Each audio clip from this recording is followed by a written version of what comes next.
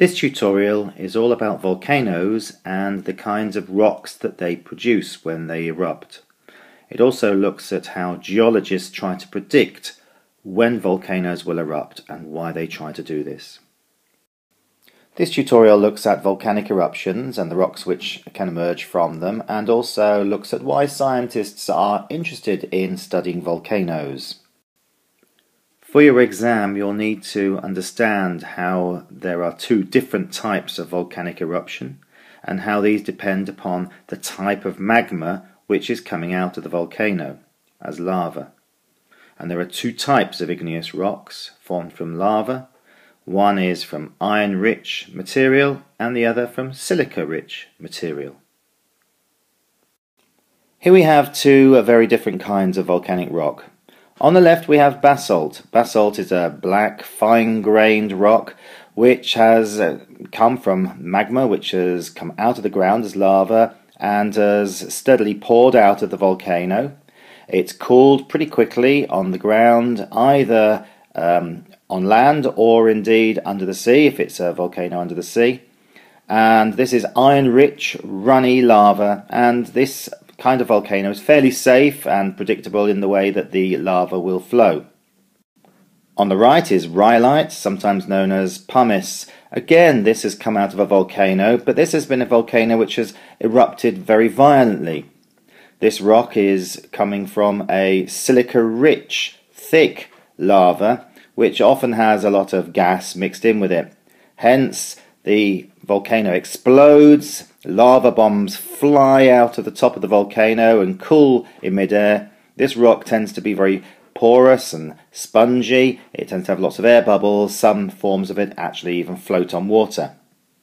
Rhyolite comes from a very different kind of lava. This is a silica-rich lava, very thick and explosive, as I say. This basalt, which has flowed out of the ground, out of a volcano, forms landscapes like this, where you can see the swirls as the lava has cooled on the surface. Mount Teide is a dormant volcano on the island of Tenerife, and it was used in the film Planet of the Apes in 2001. Here we can see Helena Bonham Carter and Mark Wahlberg, who are the stars of the film, and they used this because it looked very otherworldly. This very different landscape has come from a very different volcano. Some volcanoes have silica-rich lava which explodes and forms lava bombs which cool in the air and drop to the ground and give this littered kind of landscape. This picture shows the town of Pompeii, which is near Naples in Italy. The picture also shows in the background the volcano Vesuvius, which erupted catastrophically in AD 79, burying the town and the neighbouring town of Herculaneum in ash and dust. These towns were only discovered relatively recently and dug out of the volcanic rock. So why are geologists who are earth scientists so interested in volcanoes? Well, obviously, one reason is that they need to be able to predict when volcanoes will erupt so as to save lives. Of course, geologists know where volcanoes are, and they can predict where volcanic eruptions will be because the volcanoes tend to be on the margins of tectonic plates. As you can see on this map, the small red triangles show the positions of volcanoes, many of which are around the Pacific Rim and the Mid-Atlantic Ridge.